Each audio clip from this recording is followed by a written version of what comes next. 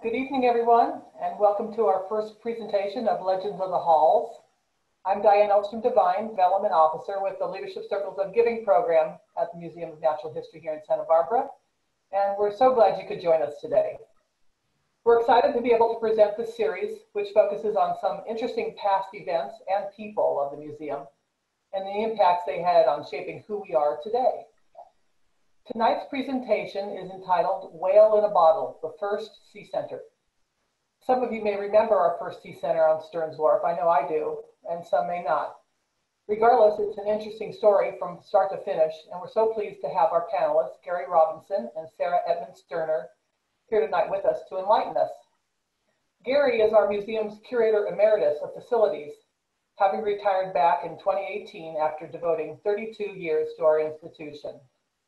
He's a legend himself. His first position with the museum was manager of the first Sea Center from 1986 to 1998. At that time, he moved on to the Mission Creek campus, where he served as director of facilities until his retirement. Gary has a bachelor's and master's from UC Santa Barbara with an emphasis in marine biology. And during his tenure with the museum, he also had the opportunity to serve as a resident marine biologist at the Charles Darwin Research Station in the Galapagos. Sarah is currently an interpreter with the Sea Center, but her connection with the facility goes back to its early days.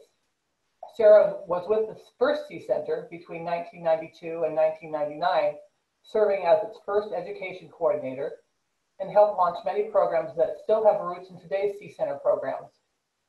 Having spent her formative years in Miami, Florida, Sarah knew from an early age that she wanted to be a marine ecologist.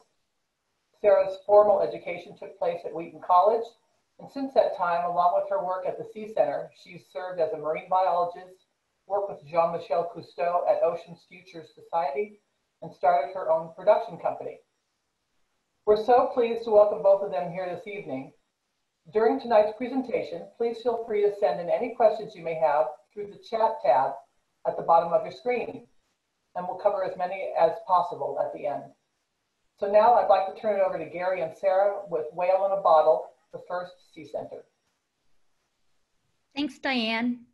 All right, thank you, Diane. Well, it's a pleasure. I don't know how many of you are out there to have so many people in my house that I really can't see if you're in my house, but you might be looking at my wall and the couple of the fish prints behind me. I wanted to point them out because they kind of represent my first connection to the museum through some colleagues of mine. Shane Anderson, who I worked for at UCSB for a number of years, is diver collector. Occasionally we would end up with some unusual specimens, and Shane was interested in fish printing. And Eric Hochberg, who led the museum's invertebrate zoology department, is a renowned printer of nature art. And so we would get together. The first part of the museum I ever visited was the invertebrate zoology labs, where we would lay out the fish and he'd show us how to print these, and we would all take turn. So the one on over my head, coming out my ear, is a wolf eel. And then the big scale pomfret, that's an unusual one. It's got quite a story with it. I'm just going to save it for later if there's any questions, but those are my pride and joy, my first start with the museum. Later on, I actually became a teacher's assistant for Eric when he taught invertebrate zoology courses out at UCSB. And so it's been a pleasure working with him in all my time at the museum. So whenever I got tired of my job, I could go visit a science department and really look at something interesting instead of, you know, this is broken, or go fix this, or where's the trash can, that kind of thing. So anyway, I really didn't want to start out this series for Diane, but you know, she put us first. And so I had to look up what the legend is. I don't consider myself a legend. I'm living. I don't want to be a living legend. And so I looked up the definition to put me on the straight and narrow. So a legend, a story that lies somewhere between myth and historical fact.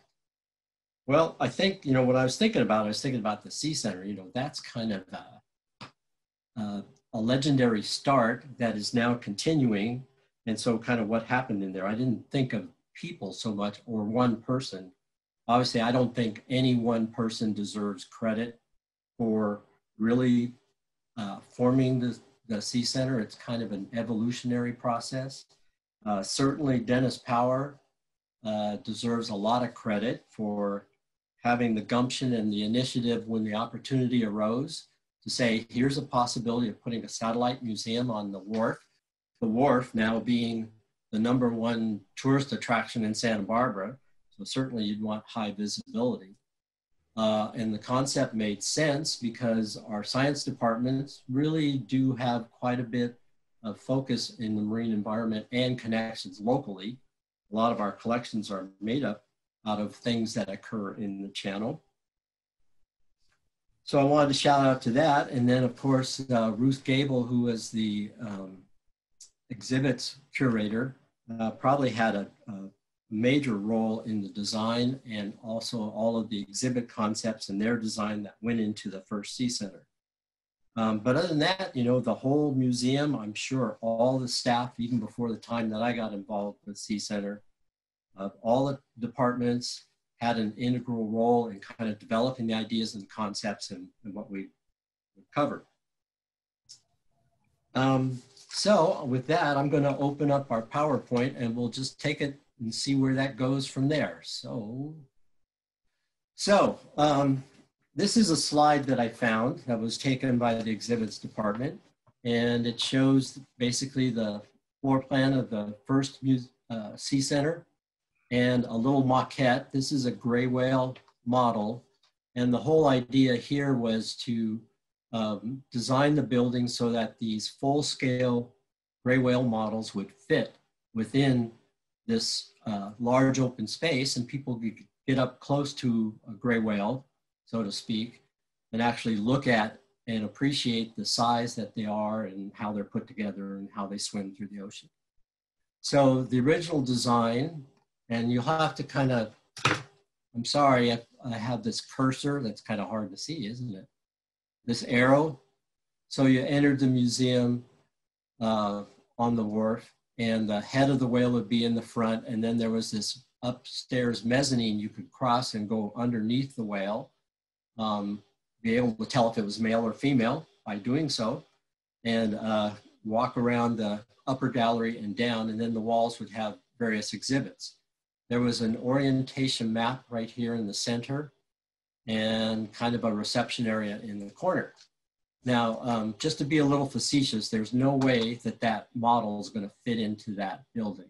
And so that's kind of where we came up with this idea with whale in a bottle. So why would you put a whale in the bottle? Well, obviously we had a focus on the Santa Barbara Channel, and gray whales as being an icon of marine mammals that move through our channel on a regular basis, migrating to Baja California and then back up to the Arctic.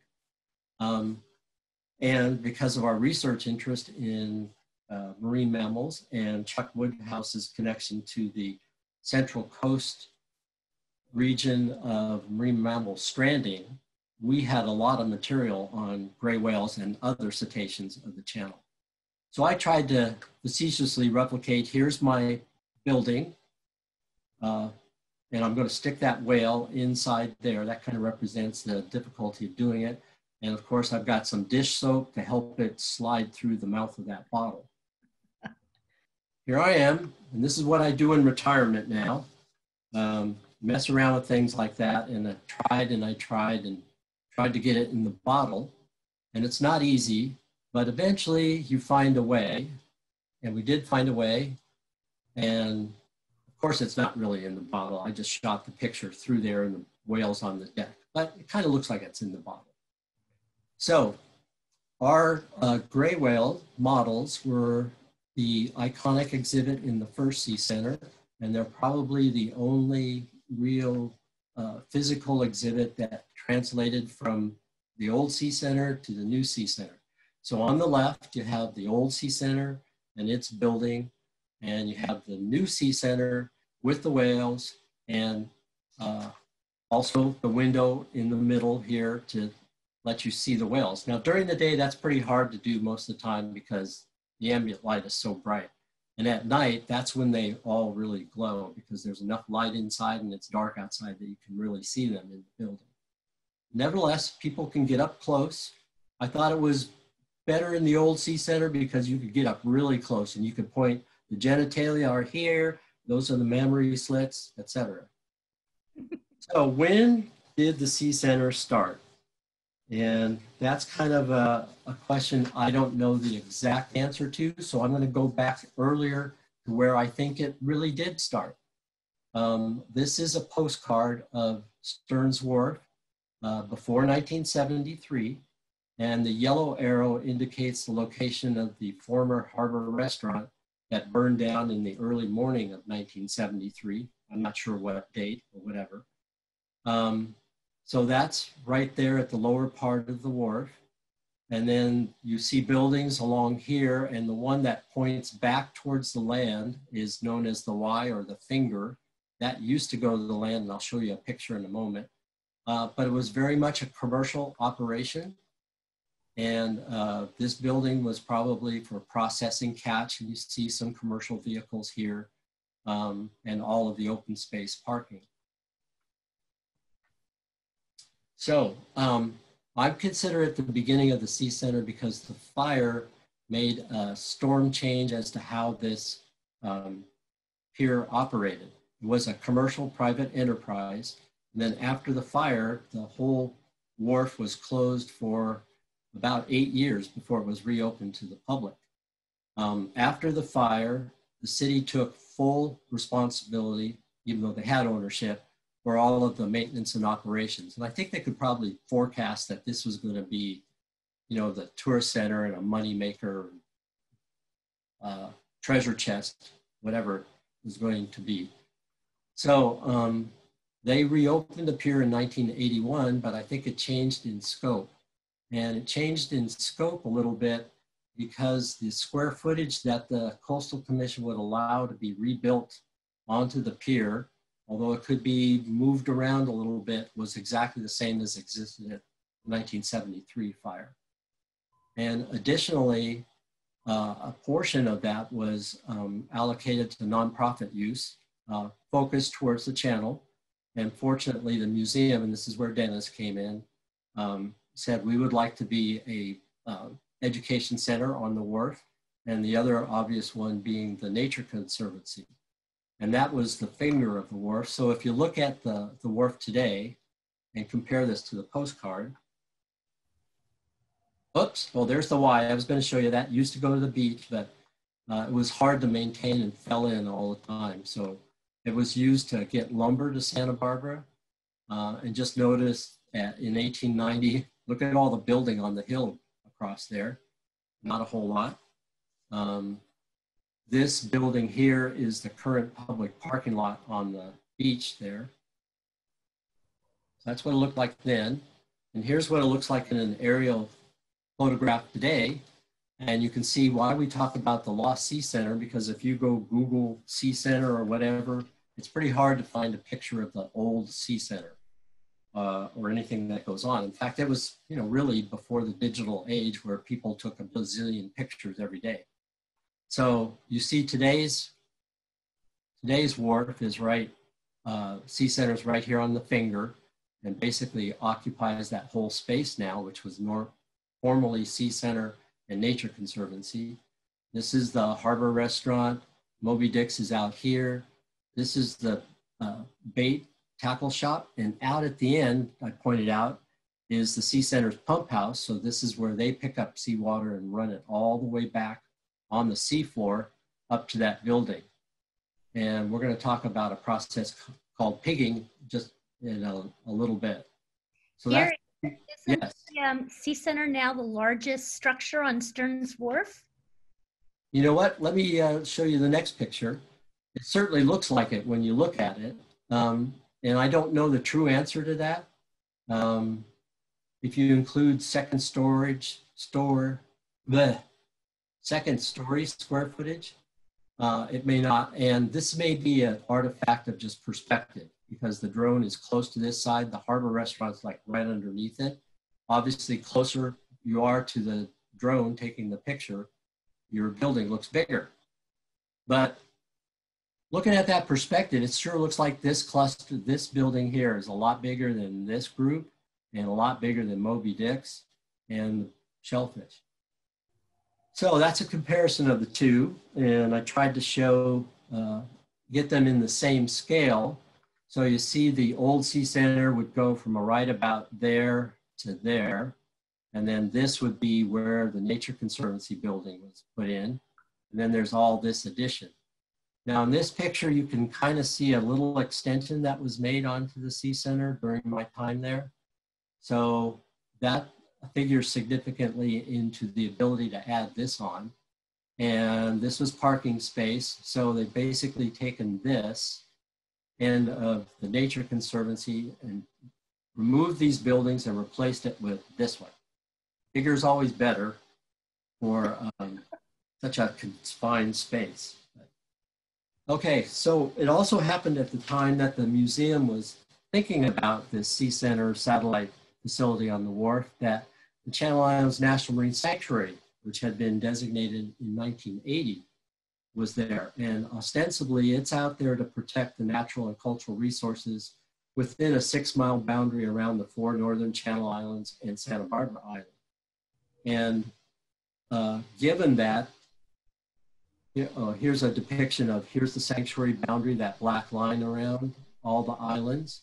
This is a rather recent map. Now there's actually areas that are designated as marine refuges for recovery of marine animals, fished animals particularly.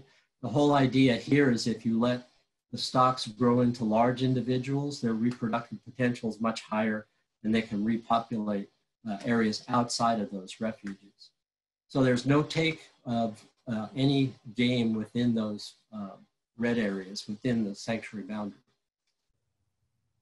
So it was a natural that the two would get together and collaborate because the focus is basically the same. It's on the channel, it's overlooking the channel and the amazing resources. And when you think about it, of all the places in the world, this channel is known for some of the highest diversity anywhere in the world. And it's the fact that it's on the migratory path of whales. Whales come here to breed. You've got the islands offshore. They're kind of refuge areas for sea lions and pinnipeds. There's upwelling. The waters are very nutrient rich. So anyway, probably around 1985 or so, they got started actually building the Sea Center building. So this is what the site on the finger looks like now, or then, sorry, not now. While that was going on, the iconic exhibit of gray whale cow, calf, and model was being undertaken at Sand City up in Monterey. And this was a shop that built all of the whale models for the Monterey Bay Aquarium. And we're proud to say ours are the last one that came out of this shop, and therefore they are the best anatomically correct models of gray whales that they are. Although the dive is rather boring, but most gray whales, when they do their diving and they're moving, it's pretty boring. It's not till they get down to the bottom and dig things up. So while they're migrating, in the lagoons of Baja California, it's a totally different story.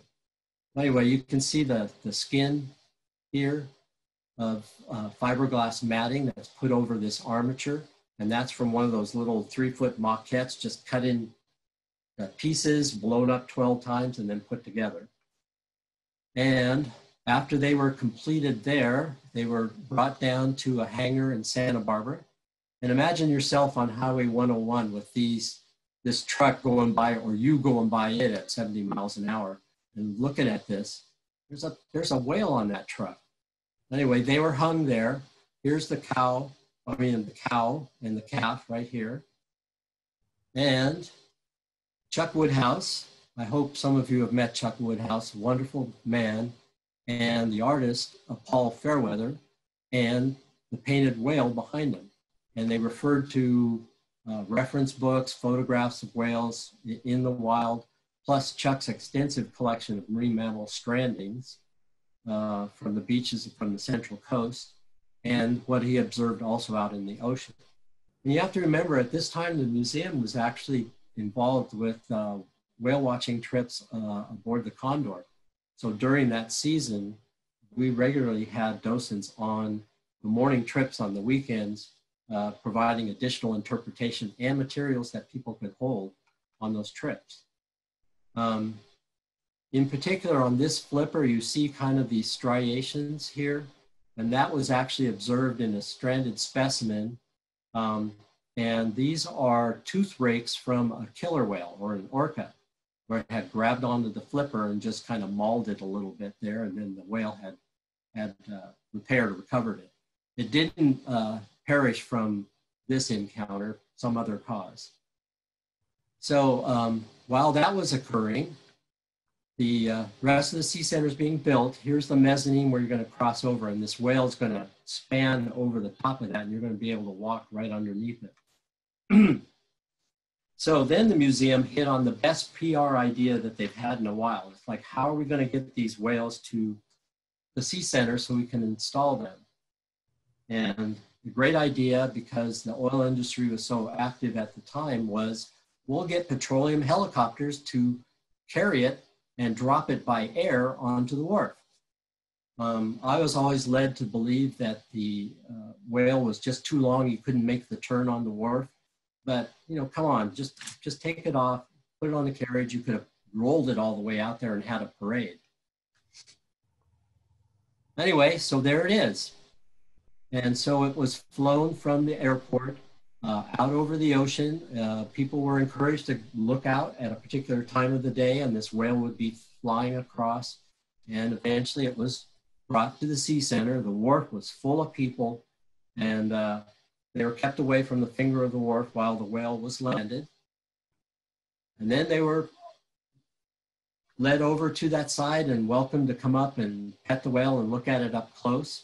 You'll see that the barnacle patches on this, those are applied as an extra molding onto the whale, and gray whales are just covered with barnacles.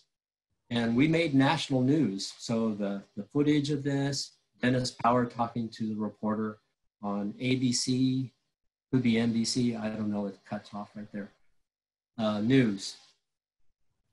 So that was quite a kudos. So it was a publicity stunt, it was marketing, it's to get notice that the museum is here, and we're going to be putting that inside the building.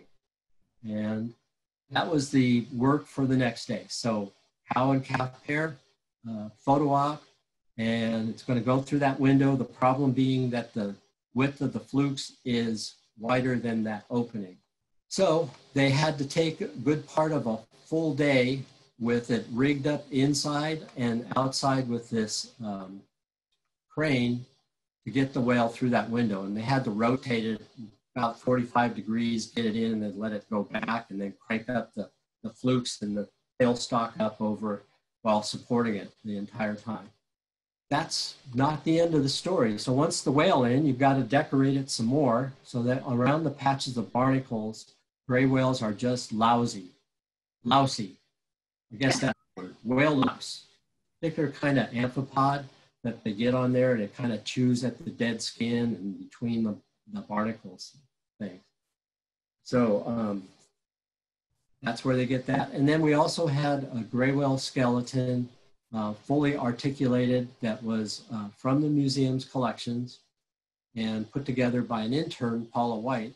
So the last assembly occurred here, and then it was hoisted up in the space behind the full-scale models. And of course, we had an opening, as we always do. And I think at this time, we had the topographic map, the whale models, the whale skeleton.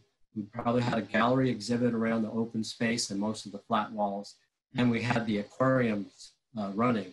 The only problem here is that we turned on the water the afternoon of this opening. And the water around Stearns Wharf is really not very clean. It's often very turbid. Sometimes you can't even see past your face.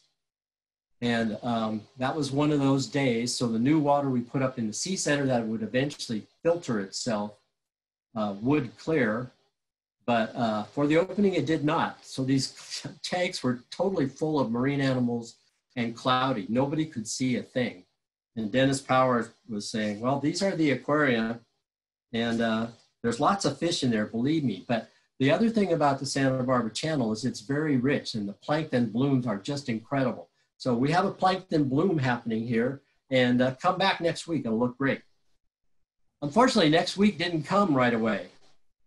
So we had a fire about a week after we opened, and it was one of those windy days. Now, I don't know if there are any myths about the fire, but there might be some myths about somebody was sleeping on a deck underneath here, a homeless person, and started a little fire under the pier. Dropped cigarette, whatever, or catalytic converter dropped down and started a fire, which are actually plausible ideas in a way, because the pier is built off wood. It's the oldest wooden wharf in California, although I would say not one timber is original from 1872, but it's treated with creosote, which is highly flammable. And I'm here to tell you that there was a short in a circuit in one of the seawater pumps on that platform underneath there that got hot and caught fire against one of the timbers.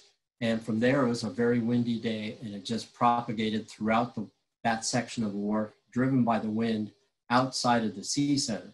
So it was basically a pier fire driven up the back of the sea center, producing this huge smoke cloud. It was actually put out reasonably quickly, but the aftermath, as you can expect, looked horrible. And our poor neighbor got smoke damaged, and that's just the ash and everything deposited on that side. No actual burn damage. All of the sheeting on the outside got burned off. Fortunately, none of the pilings were damaged to the extent that they had to be replaced, so they were good.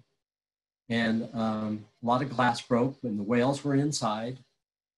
And just got a little bit of blister on the window side here, facing east. So that's something that we could repair. Wouldn't have to remove them from the building.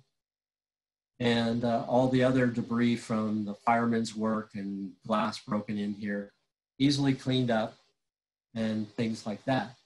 So over the space of the year, we rebuilt the exhibits that were in there and cleaned everything up and rebuilt that part of the building. Excuse me. And reopened again. Now, what did we learn from that fire? You know, fire can be a disastrous thing. It's just kind of one of those things that happen. You just have to turn around and look at, okay, so what's the light in it? What's the opportunity that happened? Well, one of the things they learned was really safety on the wharf. How do you prevent a fire from propagating on those flammable timbers? And so the city came up with a deluge system. They have pipes that are set up that make water curtains and section off the wharf depending on where a fire starts. And fires start, unfortunately, all the time on the wharf. Even post-Sea Center, there have been little cigarette butt fires on the planks. Moby Dick's had a fire. You name it. There's been fires, there's been pilings, there's been boats breaking off and running into the pier. It's just part of life out there. The other thing they learned was we're not going to ever let you put electrical that goes down through the slab underneath the pier ever again. So you've got to do all your activity pumps and everything up on the deck. No electrical goes through. So that's also a very good thing that came out of it. And then for us, we gained a ton of time. We had an exhibit book. We needed to develop more exhibits for this space. So we were able to develop, let's see, I even have a list here. Well, here's an outdoor bird exhibit. These are models of gulls and terns that were on this outdoor platform. You look out the window. No pigeons ever landed here. Here's our aquaria backup piling. This is our reef tank, which we call the Boris tank, and you'll have to ask me why we call it Boris tank. A flatfish tank, a jewel tank, exhibit on marine archaeology, more exhibits down here. We had some more comparative exhibits between odontocetes, which are tooth whales, and mysticetes, baleen whales, how you tell the difference, and so on. And over the next 3 years, we continue to add exhibits occasionally that would come in over time. One of the things, oh, if I go back, let me go back just a second.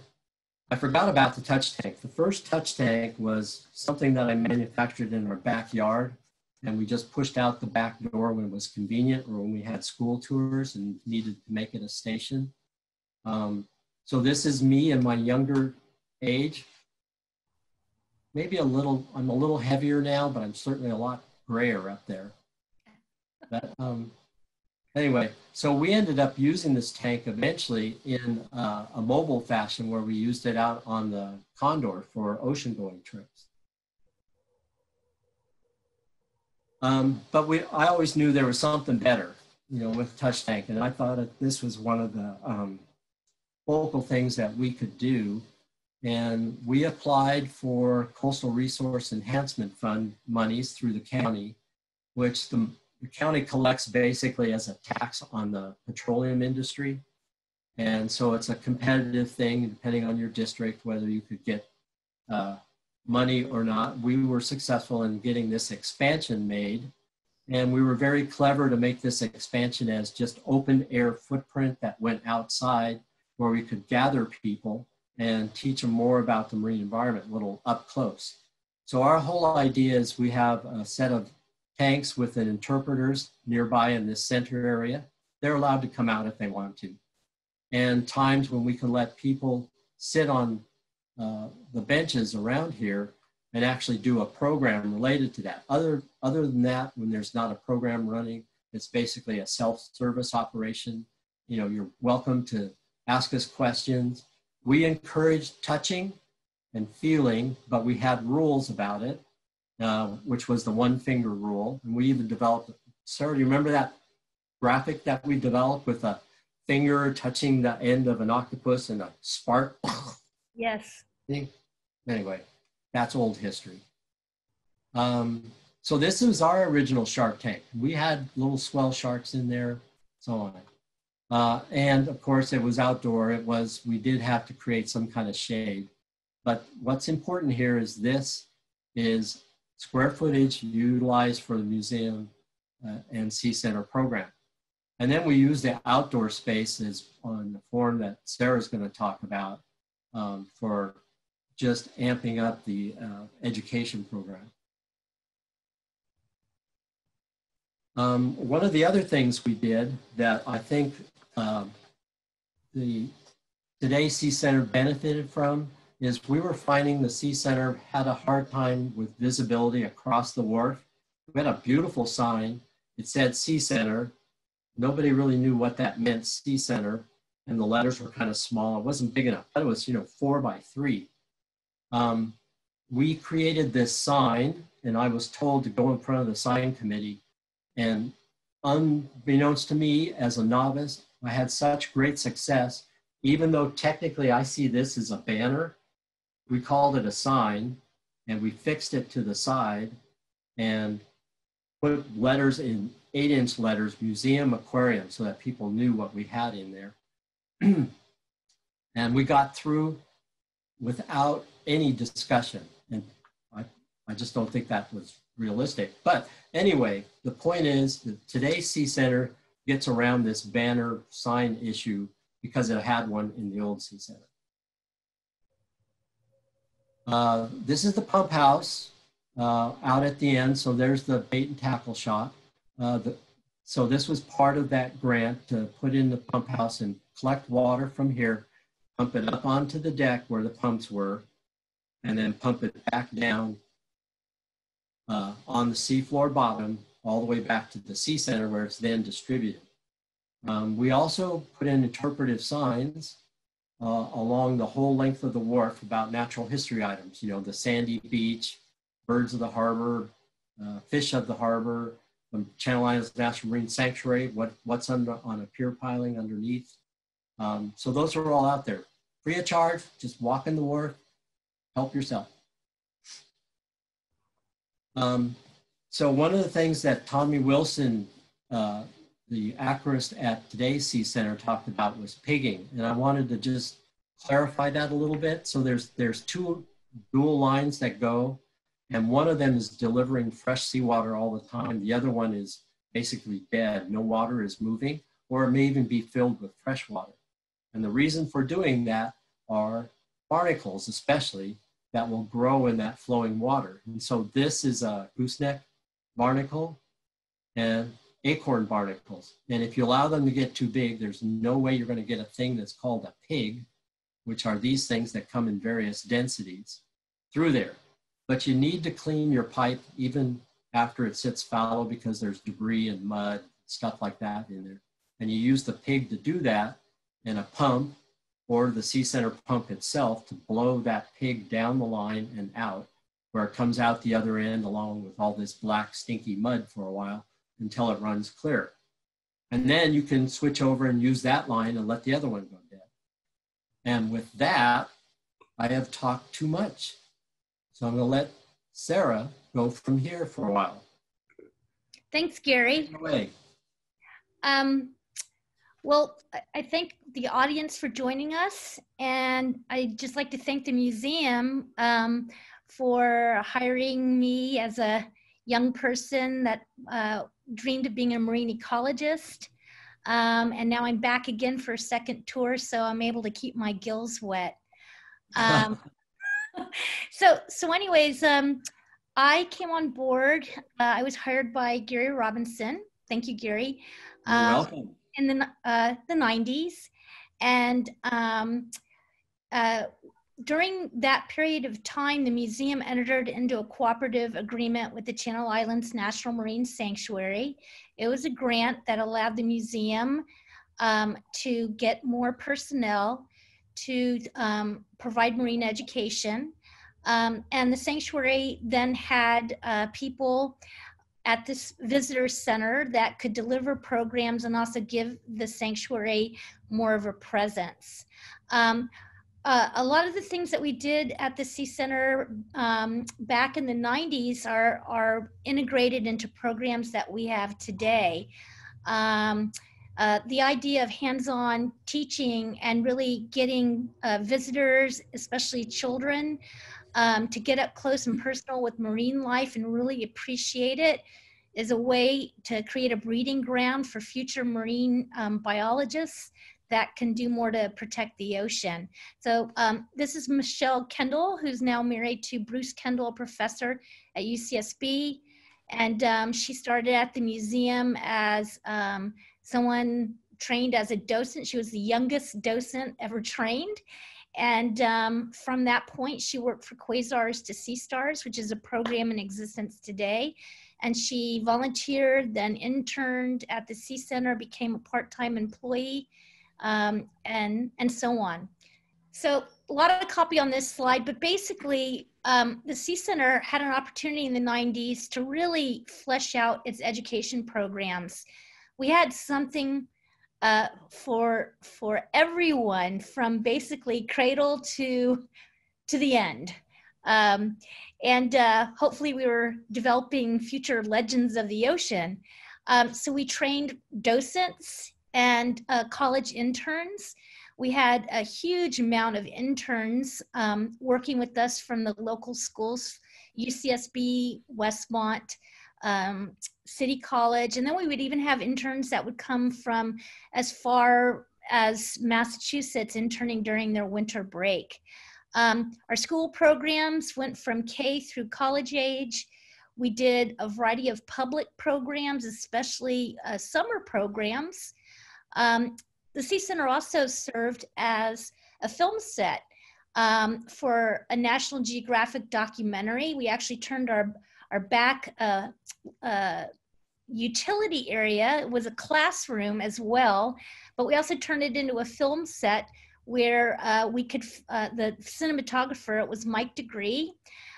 He was able to film inside of a holdfast. Never been done before. We also even worked on a TV series with Jeff Corwin. We used to do things like study grunion and count eggs and see how many eggs hatched out. That was part, I believe, correct me if I'm wrong, Gary, of a harbor dredging research project. We started doing live underwater nighttime dive broadcasts, which was a huge success. We had a nighttime outdoor theater. We had divers diving, filming grebes swimming underwater, fish swimming underwater, underwater pumpkin carving because it was done in October. We also did the first national live underwater dive broadcast that was streamed to the web. It was something sponsored by GTE, which is now Verizon, and the signal was broadcast to school kids visiting these tour buses that were going all over the country. So it was a time where we really were able to innovate a lot of programs. So this just gives you an idea of kids very much like it is today coming to the Sea Center. These are some of our wonderful docents. The gentleman in the blue was Brooke Sawyer, a wonderful friend of the museum. There I am wearing my overalls, covering up my second child who was incubating at the time. We developed in conjunction with the Marine Sanctuary some wonderful courses. We had one called Oceanographer for a Day, and some of the things that we taught in that class is still taught at the Sea Center, and where I work as an interpreter, I work with some of the same equipment like Secchi disc, Van Doren bottle for water sampling, plankton towing. And if we go to the next slide, we taught kids these are some acknowledgements of who was involved in it, both the sanctuary and the museum team. But we would teach kids all about microscopic studies of plankton and teach them how to identify plant and animal plankton. And we also did a wonderful course called Life in a Drop of Seawater. I loved that course because we would spawn sea urchins and show kids how life begins for a sea urchin by taking the egg and sperm from the sea urchins and mixing them together. And by the end of the hour, kids would actually see the beginnings of a multicellular sea urchin right in front of them on a video microscope. So these are just some pictures of the things that we did teaching outside. We used the outside deck of the Sea Center for a lot of our classroom activities. And at any one day, in 2 hours, we would have taught at least 60 children. And we would do that 4 days a week, almost rain or shine. During this period of time that I was there working with Gary at the Sea Center, the museum participated with the Marine Sanctuary on the fabulous Los Marineros program for 5th and 6th graders. And it was a wonderful curriculum that was integrated. So reading, math, science, English, history were all integrated. Kids learned the history of the Chumash people, but everything had a marine theme. And kids would come to the Sea Center. So every 5th grader in the Santa Barbara School District came to the Sea Center, and they'd also go out to the Channel Islands. It was a really rich program. And what's so exciting is today at the butterfly exhibit, people will come by and say, oh, I remember seeing the Sea Center when I was a kid. You know, they would share that, oh yeah, I remember that program, and now I'm an adult, and now I'm bringing my child to the Sea Center. And there are even grandparents that are, young grandparents that are now bringing their kids to the Sea Center and the museum. One of the things that I think was very exciting for the Sea Center team, certainly for me, it's one of the happiest times in my life, was having the opportunity to develop the whale corps, right down to the jackets we wore. And the idea behind this was to provide another way for us to serve the public on the water. And we trained a docent, or a class of about 75, 80 people in our first cohort.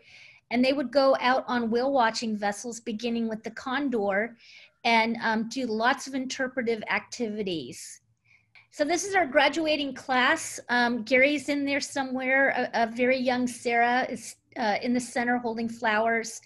This was the graduation sort of shakedown cruise.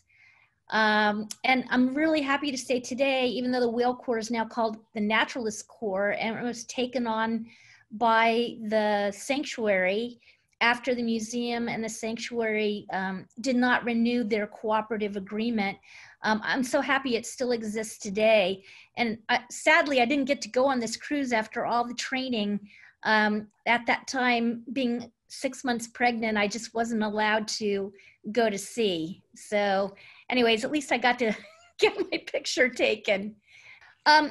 Other innovative things we got to do was participate in a whale festival on Stearns Wharf to help the other business people on the wharf draw more attention, get more business during the less touristy season in the winter or early spring whale watching season. And we developed this cool little passport booklet. Sponsors, businesses would sponsor each page, and all the different whales and dolphin species that are found in the sanctuary, or actually in the Santa Barbara Channel, were featured in this passport booklet. So there are companies that are still in existence on Stearns Wharf today that were sponsors of this little booklet. And our Whale Corps team would then hand them out or sell them, I think, for $1 on the Condor. So a little bit more about the passport. We also developed something called the Week of the Whale. Lots of fun whale-oriented activities during the late winter, early spring at the museum. And I remember fondly Gary and I working on building an inflatable whale that people could crawl through. And there would be all kinds of things inside of it, like bones from whales and krill and other things to kind of illustrate, you know, the size of these animals, the scale and their importance. Actually, these pictures were not from the Week of the Whale. The museum used to have member appreciation days back then, as they do now. And we wanted the Sea Center to have presence during these member appreciation events. And so we designed these wonderful costumes. So I'm wearing the big sea star costume, and my son, Nick, who was 4 years old at the time, he was the baby sea star, and our colleague Jennifer Gray was a decorator crab, complete with eggs in her brooding patch. So these were a big hit, and they were also worn in the summer solstice parade. I see that there's a chat question, so I'm just gonna check that really quick. What was my favorite education program? That's a hard one. The Whale Corps was wonderful. I loved the Summer of the Sharks, where we did a shark cruise with Rocky Strong, who's a shark biologist that was featured on Shark Week. And we'd have cinematographers and researchers, you know, everything about white sharks and others come and give presentations. And yes, I was at the Sea Center during the Moby Dick fire when that broke out. And that was very interesting and also a little scary because we had to release a lot of animals and we didn't know what our future was going to be in terms of teaching. So the point of that was that the pump house was actually damaged in that fire, right? And that was, you didn't have fresh seawater you could deliver. That's right. That's right.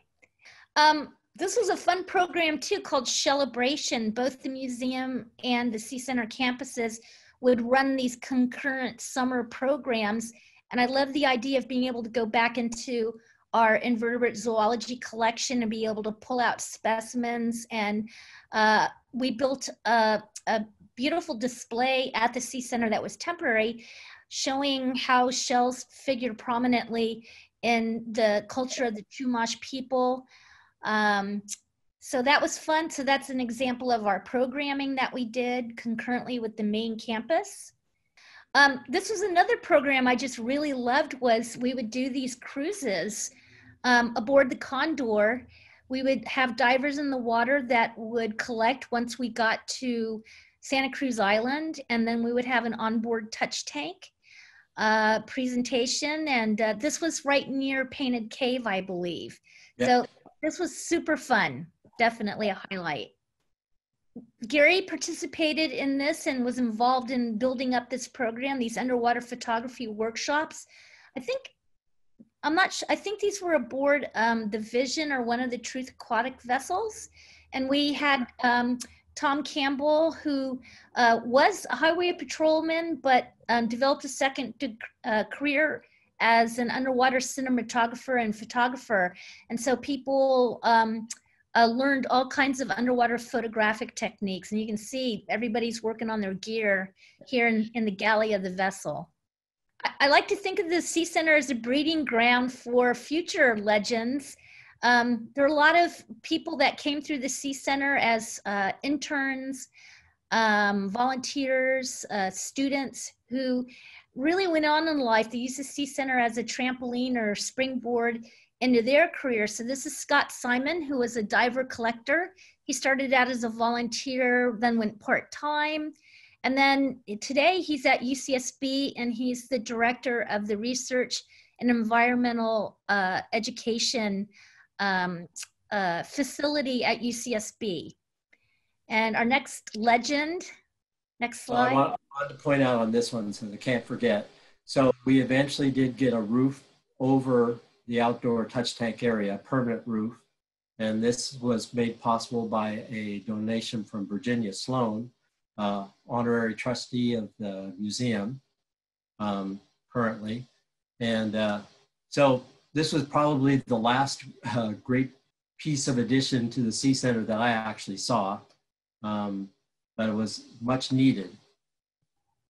Yeah, definitely. We had an opportunity to actually not get quite so exposed to the elements because it gets quite cold out on Stearns Wharf. And it's all thanks to that first touch tank footprint and the little canopy over the touch tank that helped build the case, along with Gary's innovation and Virginia Sloan's support to get that roof, open air roof put up for the touch tank area. Again, Michelle McCutcheon, Michelle Kendall now. What I love about this is, you know, we're equal opportunity for our female students and our male students. And she went on to be a staff person and a diver collector. And this is just great for the young girls we would teach, just to see that, hey, you too can study marine biology and work your way up. So she's not holding a clump of goo, she's holding a large colonial tunicate that we call sea pork. And Blair Mott, Blair started out as a volunteer from City College, and he has a marvelous story. He went on to become a part-time staff person. He was instrumental in preparing whale specimens for us, very difficult work. And he was hired by a company called Passage Productions, working with Jean-Michel Cousteau on cruise ships going all around the world doing underwater uplink programs. And today, now he's working at Kirby Morgan. It's a commercial diving company that manufactures hard hat diving equipment. And he's a trainer for their organization. And here we are. This is the Sea Center today in all of its glory. And this was taken back probably in the spring when COVID-19 first hit all of us. And we had the opportunity to bathe the Sea Center in blue to thank all of our first responders and people working in the medical industry on the front lines of the pandemic. So thank you for listening. Thank you so much, Gary and Sarah. A very interesting slice of the museum and our community's past. We're getting kind of short on time. I know, Sarah, you answered a couple of questions. I'll have one more for you. Besides the whale, are there any other exhibits that remained as part of the new Sea Center? Yeah, absolutely. So the signage panels identifying marine mammals, those have all been repurposed at the Sea Center. And some of our oceanographic equipment is the very same that I used, gosh, I want to say like 25, 30 years ago, in the 90s. Our Secchi disc, the same Secchi disc, Van Doren bottle, Ekman grab. I think we've worn out a few of those and had to purchase new ones. Yeah,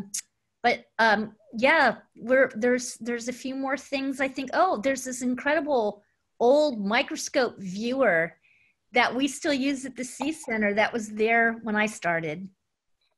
And Gary, one last thing, question just came in about, do you have time to tell us the story of the fish print? The unique fish The behind fish print? Yeah, Oh, the big scale pomfret. So, so we get a call from, this is what I worked out at the marine biology lab with Shane Anderson. We got a call from somebody we didn't know, a lady who had been walking on the campus beach there between Goleta Pier and the campus point with her friend, and they're walking in the surf a little bit, getting their feet wet, and this fish just jumps out of the water and lands right in front of them and goes blah, blah, blah, like pick me up. And that big scale pomfret is, well, it's about 2.5 feet in length. And you can see it's a very fast swimming fish, like a tuna, the lunate tail. And it had just been alive, it just plopped on the surf. So they're kind of a rare fish. The time that we got it, and thankfully they called us, there were probably about a dozen, no more than a dozen known specimens from Southern California. So when you looked in the Miller and Lee Fish Guide, it was very rare. It was very rare. I'm not so sure that's the case now. But anyway, of course, we called Eric right away and said, this is going to make a great fish print. And so we spent all night in the lab printing this fish. And on my picture, you can see the eyes just a little dirty around the eye. That's the only part you're allowed to actually hand paint in. That's because it kind of bled out a little bit as we're pushing down to transfer the ink. And that night when I went home, the Sycamore Canyon fire was fully engulfed. I had no idea.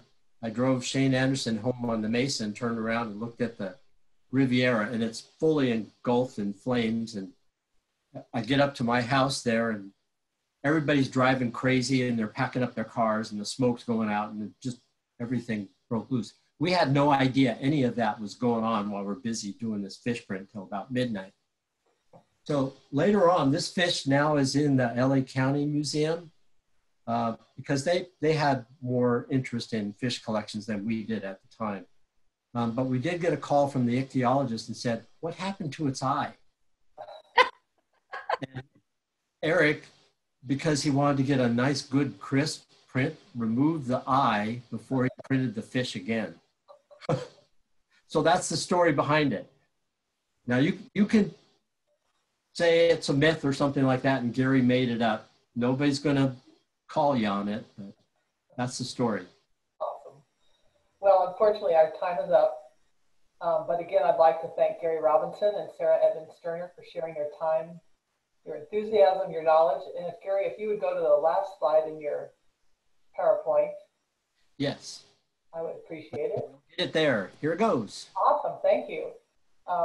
So folks, don't miss next week's Legends of the Halls, digging into an archaeologist's past on Thursday, August 13th, with our curator of anthropology, Dr. John Johnson, as he takes an up-close and personal look at David Banks Rogers, who founded the museum's Department of Anthropology back in 1925. The Legends of the Halls series is presented by the Leadership Circles of Giving, and if you're interested in learning more about this important philanthropic level of membership, including some great benefits like specialized field trips with our curators or behind-the-scenes science salons, please feel free to call me at the museum at extension 124 or email ddivine@sbnature2.org, as you see on the screen. And Gary and Sarah would also welcome any additional questions you might have. They also both volunteer at the Butterfly Pavilion, so you can run into them there here at the museum. So feel free to email me and I'll provide you with their contact information. Lastly, our thanks to all of you for joining us and for your continued generous support to the museum and Sea Center. And don't forget to stay connected by visiting our website often at sbnature.org. Take care, everybody, and have a great evening. Bye-bye. Thank you. Thank you. Bye.